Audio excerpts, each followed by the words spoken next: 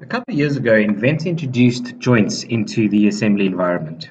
Joints is another way to be able to put together components or parts in an assembly. The way that joints is different to constraints. With constraints, when you apply constraints to components, you're taking away degrees of freedom. So translation in X, Y, and Z, as well as rotation in around your X, Y, and Z axes. With joints, you're giving components movement or lending them to movement. So the first joint I want to take a look at is actually the automatic joint. So what the automatic joint does, it will choose one of these 6 joints over here and apply it with regards to what geometry you have chosen. So the first thing I'm going to do is I'm going to say, in the middle of this component over there, okay. So the first, just to stop right there, the first component that it's selected is a grounded one. It's asking me if I'd like to move that. I actually don't want to move that. So I'm going to go no, and I'm going to go apply on a different component. I'm going to say I need this component over here, so the base of that component, to sit on the top of that. So what it does, it moves it over there. So now it's given us a rigid joint, and with that, I can also see that it's facing the wrong way. So what I can do is I can go and align this as well. So by selecting on a line, you'll see that I'm able to rotate it around until I've got the correct alignment.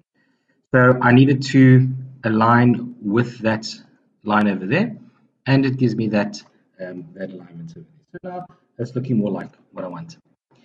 You can also have a gap in between as well. So if I select 5, you'll see that it actually moves it up, giving you quite a little bit of control on your components over there. Go back to 0, and you can also give it a name so that you know exactly which joint you are working with. So from this, I can go to my next joint, and that was my rigid joint over there. If I select this geometry over here, as well as the geometry in the front, because of what I've chosen, it says that I can do a rotational constraint, or rotational joint over there. That rotational joint, I can say, I actually want this to move in and out as well. So I can say cylindrical. So you can see there how it's giving it motion. So I'd be able to pull this plate off as well as rotate it around that axis over there. That's not how this works. So I'm actually going to give it a rigid joint. Now, say I didn't want the first joint to be rigid. I actually wanted to slide around on that face over there. I can go into my relationships folder over here and go find that rigid joint.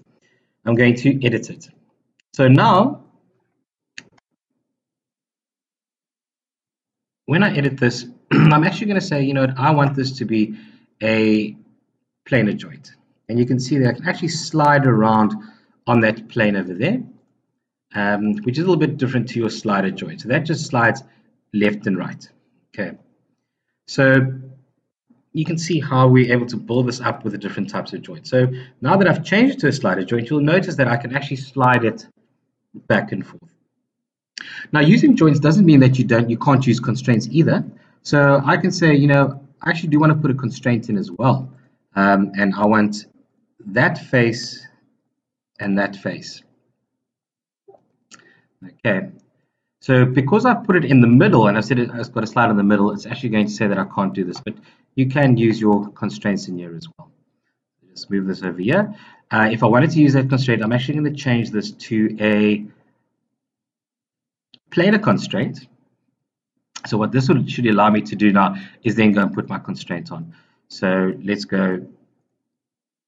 There we go. So now it's snapped to that point over there, and I can give it a bit of an offset, so maybe 15. Okay.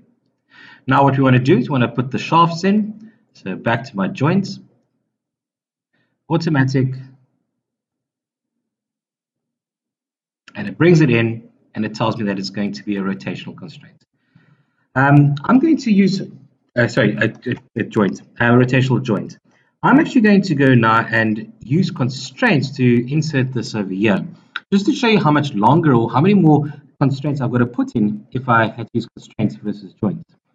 So with constraints, I would say let's actual constraints over here. Okay, so it puts it in over there. So now that it can move in or out, okay, as well as then a mate constraint or flash constraint over there. Okay, so there I had to use two constraints where I could have just used one.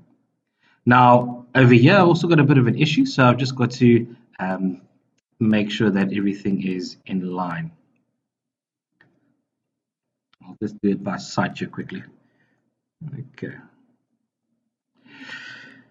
Okay, so that's just a quick introduction to joints and constraints. So don't be scared to use it. It actually is very, very, very useful, and sort of is very, very easy to get into. Just through your connect. And one thing that a lot of people wouldn't know about is the align. So sometimes when you do connect and you put your joint in, it doesn't align it correctly, and then think, oh well, why must we use this?